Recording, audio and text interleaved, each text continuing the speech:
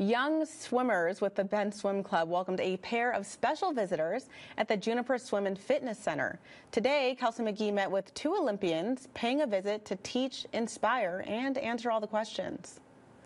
Last year, young swimmers got to meet U.S. Olympic athletes Allison Schmidt and Josh Davis.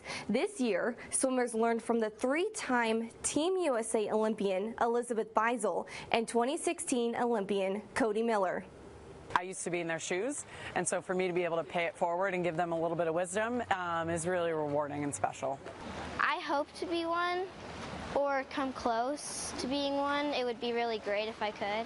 Ben Swim Club held a clinic on Saturday inviting two Olympic swimmers to Bend. This is the second year the Ben Swim Club has invited Olympians to Bend.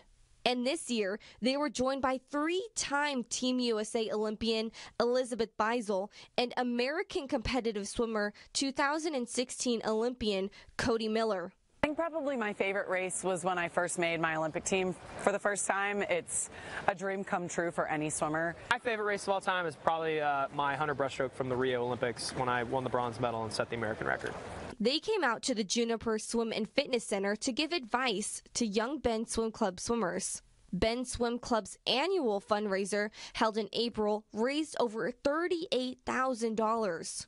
5% of the money raised goes to the USA Swimming Foundation. Kids ages 7 to 16 who raised more than $350 got a ticket to train with the two Olympians for the day. The young swimmers learned drills, tricks, and ways to improve their techniques. Do every event, all the hard stuff, the 200 fly, the 400 IM. Growing up, I had to do every single event at least once a season, and I hated it when I was younger. But it's good to do things that are hard. It's good to do things that challenge you. The day was a busy one with the Olympians signing autographs and posing for photos with the young athletes, along with the in-water clinic, followed by a Q&A session.